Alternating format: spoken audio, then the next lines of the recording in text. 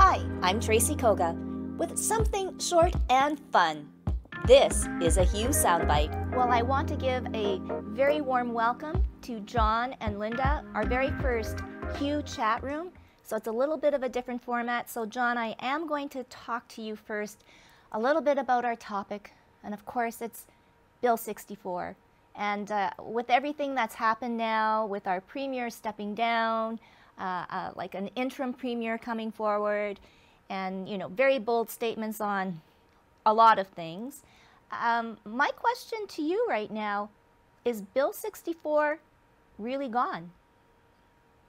Well, I don't think so. First of all, I think that Bill 64 was just in the background of what we would call the BEST document, or the Better Education Starts Today document. And it was that was the implementation of Bill 64, and that was proceeding and may still be proceeding at a particular kind of rate in spite of the fact that Bill 64 is gone. Now, parts of Bill 64, of course, and parts of BEST will be gone, simply because if it's not in the legislation, then there will be no elimination of school boards at the present time. There's no amalgamations, those kinds of things. But as far as the other kinds of things, the consultations, the committees that were set up, the various kinds of task forces and stuff, there's actually nothing preventing them from going ahead. So the concern still exists. We had a bill which represents the government's thinking on a particular kind of notion of schooling and education. But in fact, the BEST document outlines pretty clearly how they wanted to proceed with that.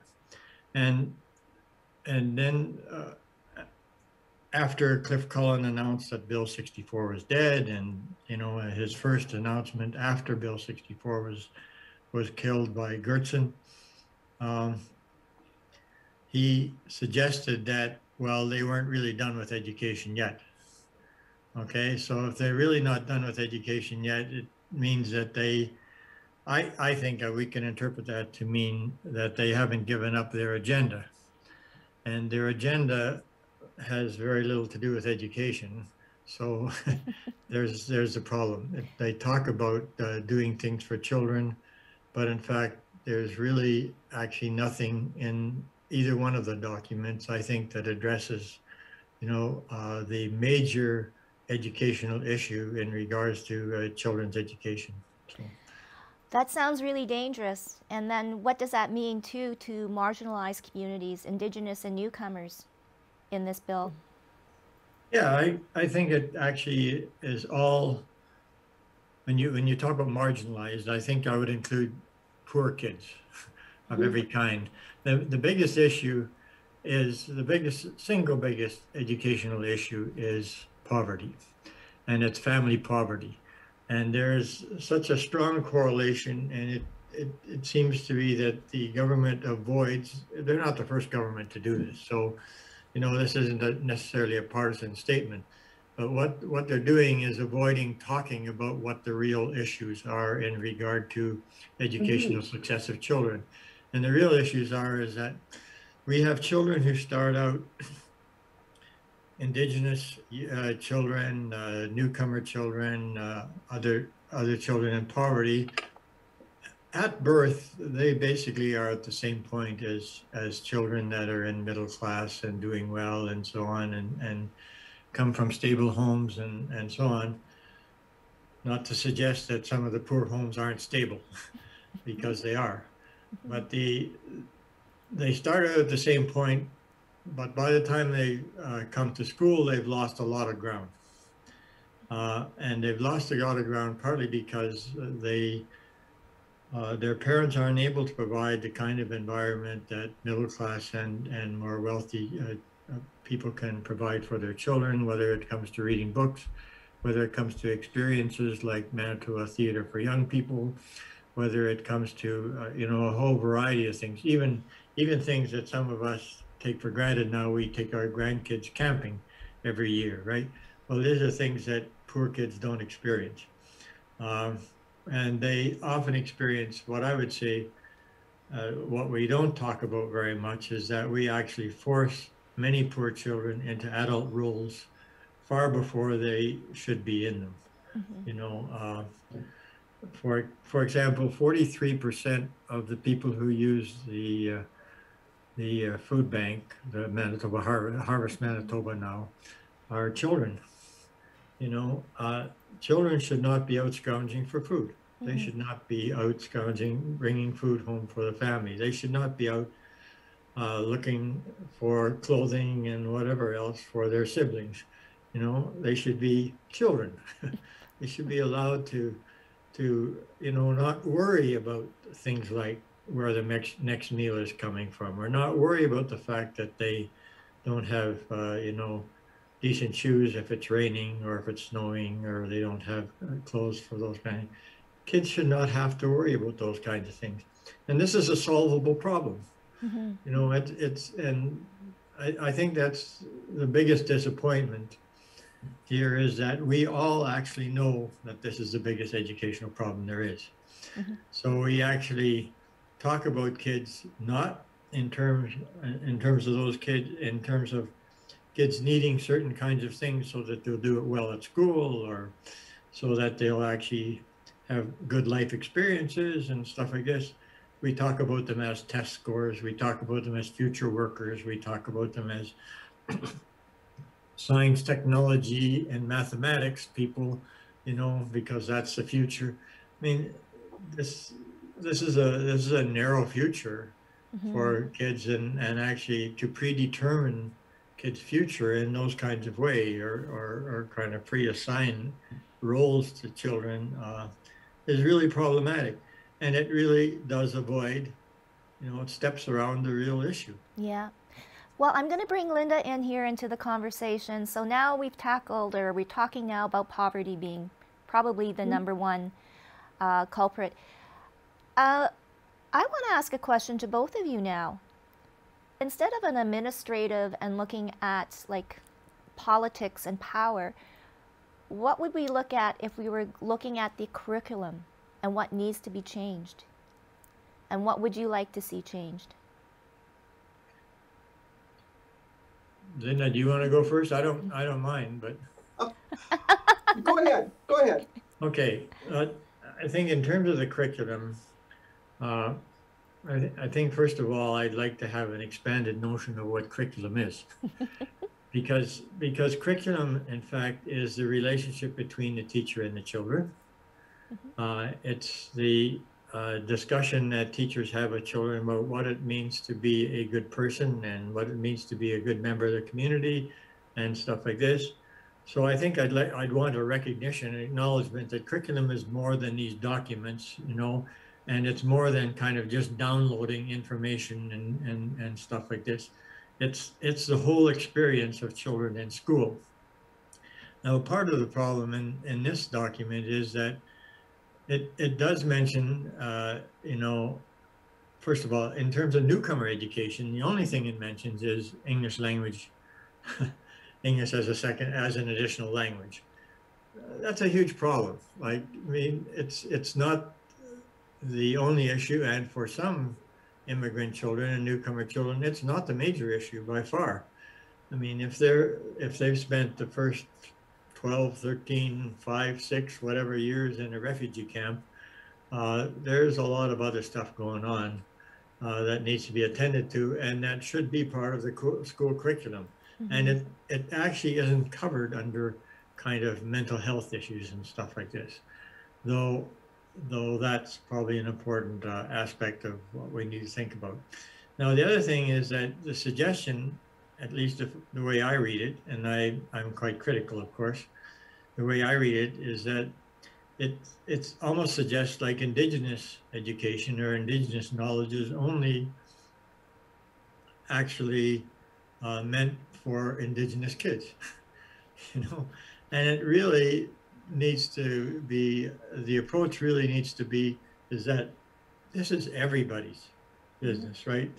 We should all know all our children should know. We should know the history. We should know, I mean, we can't possibly capture all the cultural nuances and so on, but we should know that there are people who actually approach and see the world differently than the mainstream of people. And the curriculum doesn't do a really good job of that. And certainly these documents don't even acknowledge that that is true. Mm-hmm.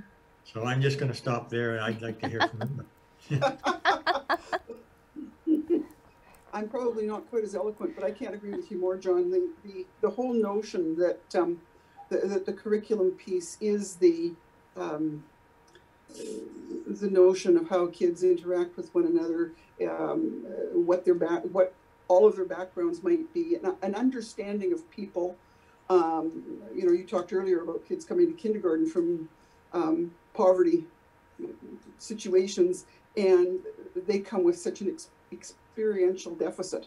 Some of their parents have, sometimes that's multi-generational. Their parents have come from experiential deficits too. And there really needs to be a huge piece of school that gives kids information about each other, whether it's their cultures, whether it's their home lives, whether it's how different people operate, whether it's what futures there might be out there in terms of what they might dream about after school and as adults, and ties that together and teaches kids a little bit about all the variations, and then how to respect them in one another, and how to work together and enjoy one another.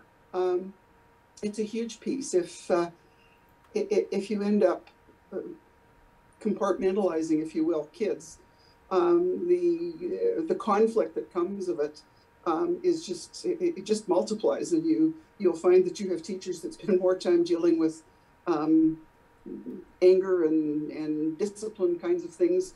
And really, if all of those pieces are in place, and you start to deal with the humanity of the kids and tie what their own experiences are to the experiences of others and to the world around them, you find that you've eliminated all the time wasted with some of the nastiness that goes on between kids, and some of the discipline issues too. Really important. So obviously, yeah. Go ahead, John. I want to add one more thing. I think if you take a critical look at what's happening here, and you have some historical knowledge about what's happened in other places that have tried to do what these people are, what the government's suggesting under Bill 64, what you see is a privatization and a commodification of education. By privatization, I mean this, even by saying that every parent would have a say in what goes on in the curriculum and stuff like this, suggests that they're actually their only interest, quite frankly, is their own child. And this is not true at all. Like the purpose of public schools is, in fact, to create a sense of the public, sense of that we're all in this together, that what actually hurts one person hurts everybody. What's good for one person might be good for everybody else. And what we're trying to do is actually, with public schools, is we're trying to form a sense of community, of diverse community, right? A community that recognizes the differences that exist in between and across peoples. And as Lynda said, really values that, and you know, and says this is really an enriching part of my life, right? Instead of, as this document suggests, actually, because if going back to Bill 64, one part of Bill 64 said that everybody will be held accountable for following the curriculum, except for homeschoolers and private schools. Okay. Now, if you read between the lines, I think the private schools couldn't escape that very easily, but homeschoolers can escape this easily. They already are avoiding this, you know, to a huge extent, right? And what they're doing is hiving themselves off from the rest of the children and the rest of the people, as if we just as soon not live with those people in some kind of relationship, right?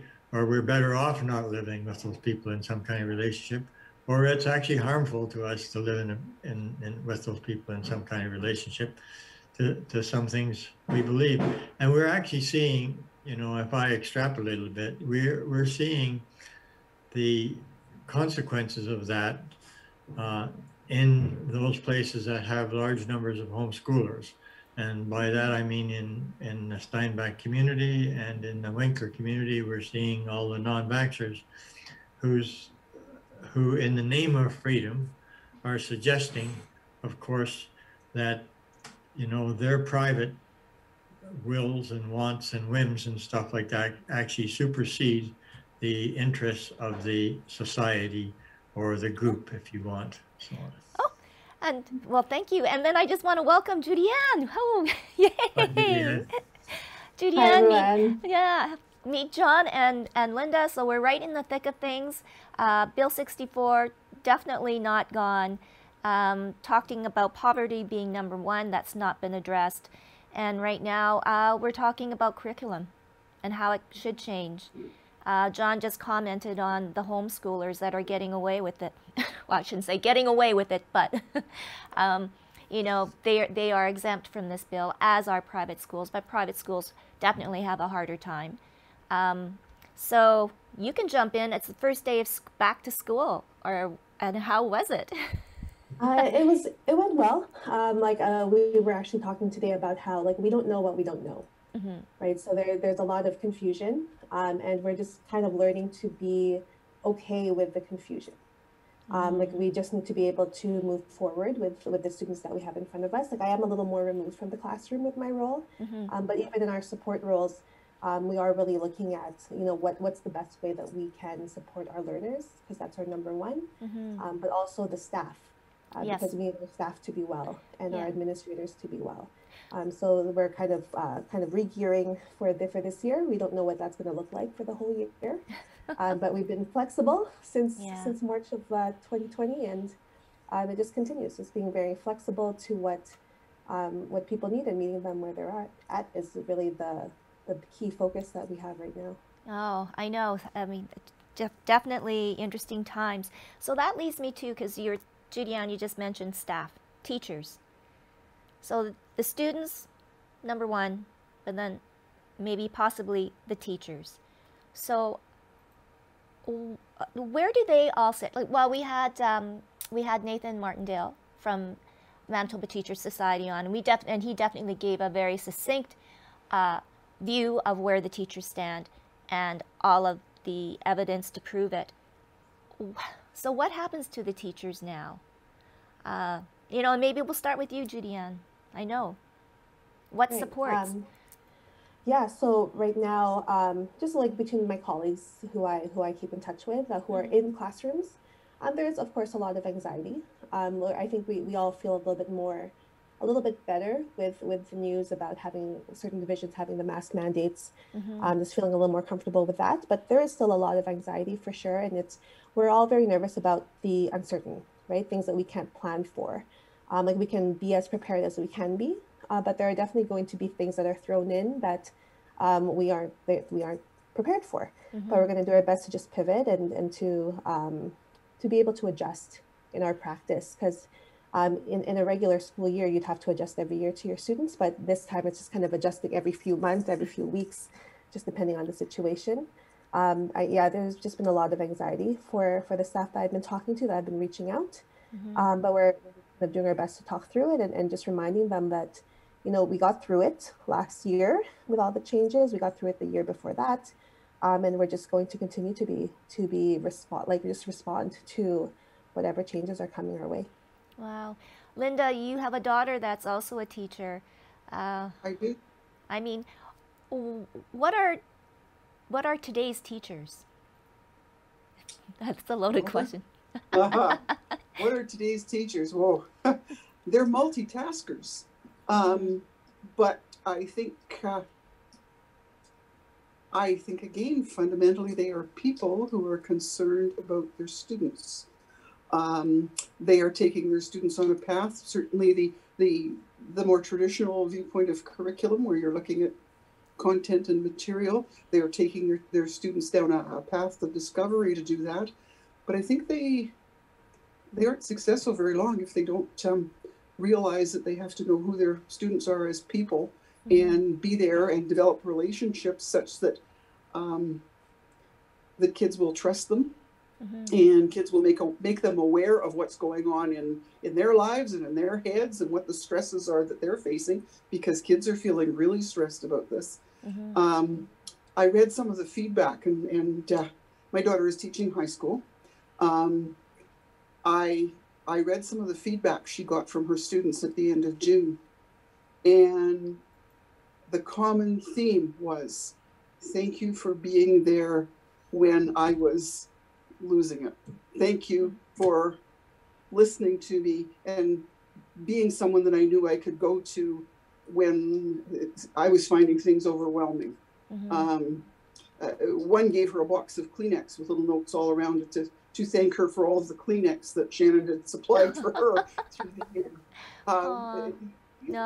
Profound things about how kids were feeling, and you got the impression, and you really saw how important teachers are as people, and how important it is that they connect with students. And I think that was part of my concern with Bill 64 too. My own experience and my experience watching her too, was that, kids she dealt with, certainly the students were very happy to have her there, and and I know she had relationships with parents as well, to connect as human beings and connect one another as human beings. I know she and her colleagues felt good about the support she got within her school, and she certainly felt within her division as well. I know as well she was very respectful of the fact that there were things going on in other divisions, and in a former life, John and I represented two different school divisions, and sometimes we did things a little differently. Sometimes when we wondered what was going on, we compared notes and got ideas from one another. And yet we could go back and figure out how to implement them with the populations that we were dealing with. And I think that's really important to teachers. Some of my work when I did my master's, I looked at the fact that I was using a lot of American research in terms of implementing practices in schools. And yet I went to a conference in the US, and I ended up in a session talking to people and talking about implementation. And it ended up where the speaker stopped and asked me to speak about it, because we were doing much more in terms of the implementation than they were. And in reflecting on it, my impression was that I was at the time in a small school, in a community that was overseen by a division who, when I said, help, there's something special going on here that needs to be attended to, they knew enough about my situation that they were there to help me. I wasn't looking at a school of 5,000 kids in a division that was citywide, that didn't have that personal piece. And the more I think about it, it's the ability to zero in on the personal pieces, and again, teach the kinds of connections we talked about before, and get those going, as John and I did years back, talking about what happened on opposite sides of the city. Those are the things that drive successful education and make the other things work. Yeah. And I think that was you've got me going about the big concern I had about Bill 64, is that it seemed to be focused on moving in exactly the opposite direction. Yeah. And to me, that's a recipe for concern. No doubt. John, so you've been listening intently now. So I'm gathering from what Lynda has said in your past experiences, and Judianne was nodding her head. Can we not still why Bill 64 isn't here, and we're not governed by one school of thought? Cannot the divisions now make a difference? Do some changes, implement some programs, have discussions with other school divisions, and move things forward, you know, and address things like poverty, the mental health issues, the curriculum, the things that need to be taught and learned. Is that Yeah, possible? yeah, if I might, first of all, I want to add something to what Judianne and Lynda said. First of all, Yep. teachers are representatives of the society, and they know that that's their role. They, you know, and teachers, our kids are both teachers, by the way. So, so you know, they understand clearly that what they're doing when they get in front of a classroom is that they're representing the society and the public and their province and whatever else, right? And so when the minister at one point suggested to teachers, well, this should be no concern of yours, right? Because you have a job to do as teachers, right? That as if teachers live in some kind of bubble which is removed from the real world. And I think that's simply not true. And it's, you know, and it's really problematic. Now, let me address the question you asked, though. I think that's exactly what school divisions do. And they share notes across all the time. They did that before. When we did a study on poverty for the Social Planning Council, and we interviewed superintendents, they had 99 different poverty reduction strategies that they were using in their school divisions. Wow. Right? And those things go all the way from providing lunches for kids to doing it very quietly so that the kid doesn't lose any dignity, you know, in the process, kind of thing, to bigger issues like no school fees, to other issues like we'll minimize fundraising. You know, there are school divisions have what they simply need. If I was going to say something, what the province could do here, they would simply say, would you tell us what resources you need to mitigate the problems of poor children coming to school? Like, what kind of resources do you need? Because I'll tell you what, poverty is not a local issue, maybe on one hand. On the other hand, the only responses that seem to work are local responses.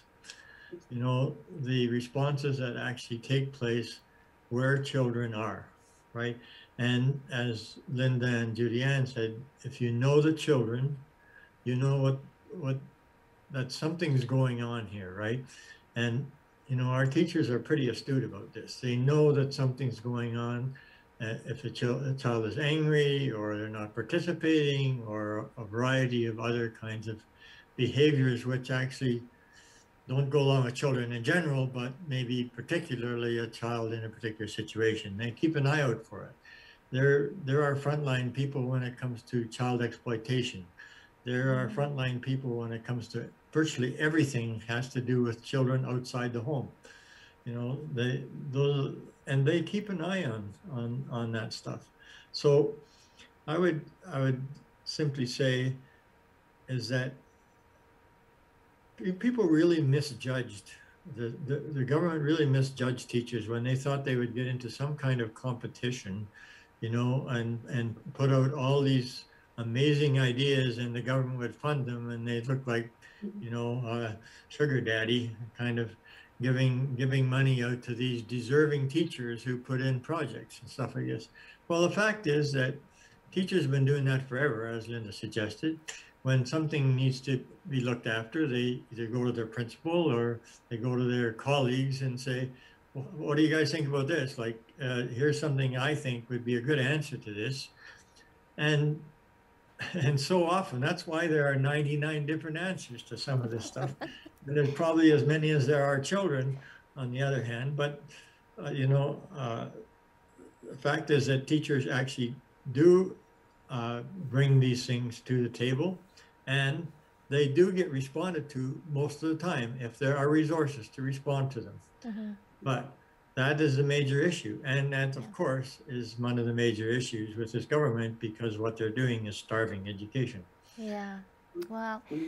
So we are kind of running short of time. So I'm just going to ask all of you round table, what can we do I mean, and as citizens, and what should we be aware of?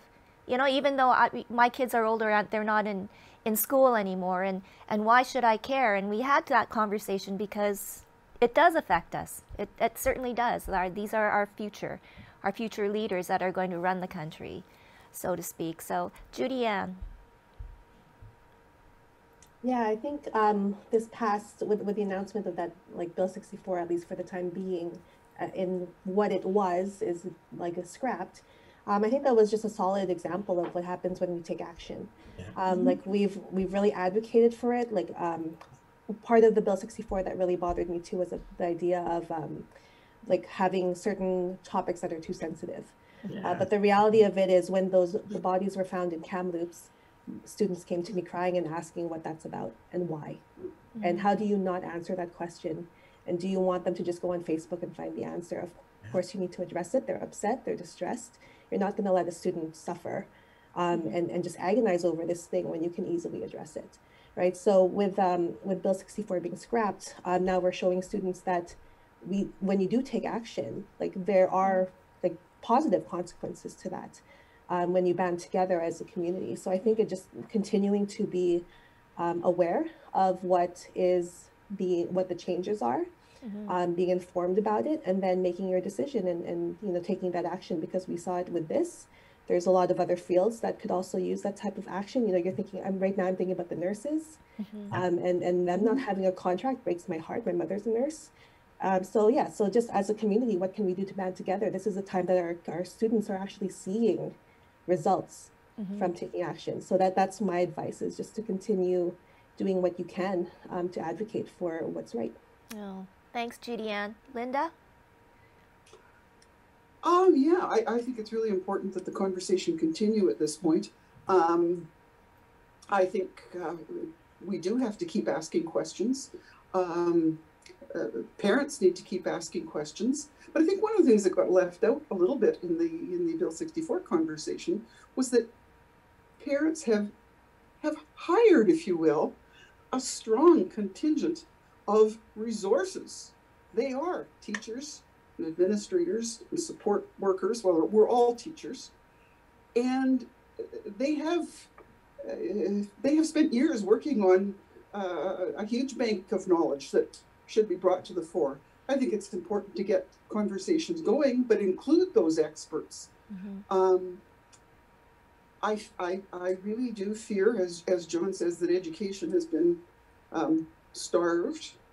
I'm realistic enough to know that there are not unlimited dollars. But maybe it is time to get people together to say, okay, how can we use our dollars better or differently? What can you see any place where we could save some dollars and then put them here? But do it in an honest fashion. Don't say we're going to save $40 million getting rid of trustees, because I taught math for 36 years in one way, shape, or form, and I couldn't make those numbers work. No. And I think, and I was around long enough to really feel pretty strongly that this was the second crack at just taking a financial hit at education by a conservative government. And that disturbed me a fair bit. And that's that could be another whole program. Oh, maybe. But I think the conversation does have to go on. The government does have to come to some agreement about what are the needs, and then how are those funded? How can it's their responsibility to fund them as judiciously as they can, but not just arbitrarily say, okay, you're going to get along with better because we're going to quit paying you as quit your pay increases. We're going to give you another herd of kids, and there are many parallels to the nursing situation. I think we need to speak up and advocate for the humanity part of what frontline workers do, be they teachers, be they nurses, be they a whole host of other things, and make sure that we're not trying to balance a budget by pulling the rug out from any of them. And I think there can be honest conversations. And I know that school divisions get together and compare notes. There may be some economies of scale that could be found if you put the heads that are working with those things together. Yep. And got some conversations going. John. But yeah, I would just say, make sure that you support teachers and support their right to have a voice and speak out on things. You know, that they have a right to bargain in a fair kind of way. We'd want this for everybody, but you know, these people have made a huge investment in their work. They are hugely invested in their work. You know, Judianne will tell you that she lies awake at night. She'll lie awake tonight wondering how she could get to that one kid who she didn't get to yesterday. And, you know, and stuff like this, people are hugely, I think that part of it is try to imagine what the people in the system are feeling at certain times. You know, like I'm speaking to a CUPE group in a couple of days, and CUPE was also worried about Bill 64 because secretaries, trustees, bus drivers, you know, EAs, others were under attack. I mean, they're simply being attacked the same way as everybody else. And it's part of this kind of destruction of the public agenda, if you want. Wow. Okay. Well, you know what? I want to thank all of you for again joining. And you know what? Obviously, this is not the end of the conversation. You know, I see that we can come back here a month from now and hopefully things have changed for the better or not. But you're right. You know, we give this platform for people to speak. And thank you so much, Lynda, Judianne, John. It's been a pleasure. Thank you. Thanks, Tracy. thank you. Good meeting you two again. Good, Lynda and Yes, Judianne. Thank you. All the best Thank you, tomorrow. John, for all the advocacy you've been doing. That's been great and very much appreciated.